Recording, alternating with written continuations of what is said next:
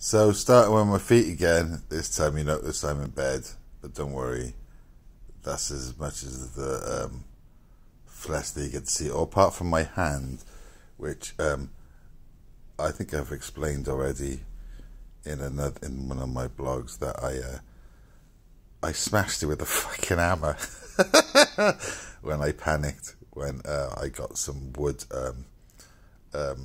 stuck on the splitter. Yeah, so that's as far as I can bend my middle finger. That's the one I twatted, basically. Oh, there you go, look.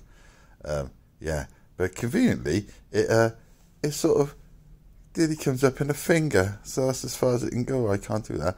So yeah, so I ballsed up my finger now as well. Anyway, I'm hello toes. I'm now in a very nice hotel suite in Queenstown after departing the Vineyard. I'm watching Reeves and Mortimer, big night out, Vic and Bob's big night out, because I'm catching up on some telly because it's a really good internet connection. Yeah, that's my other window. It's very nice, isn't it? Yeah. Anyway, I ended my time at the Vineyard, which was very interesting.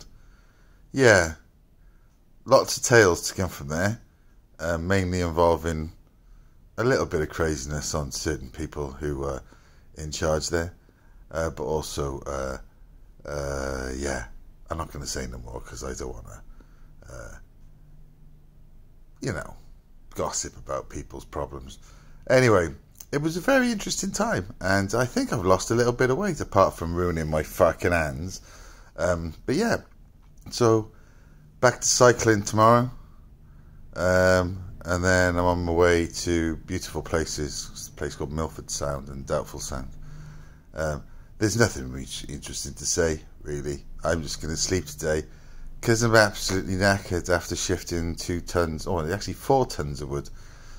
Yeah, wood's good, but it's also bad in other ways. Anyway, I'm going to fuck off now because I'm really, really tired. So from my feet and my shitty hand,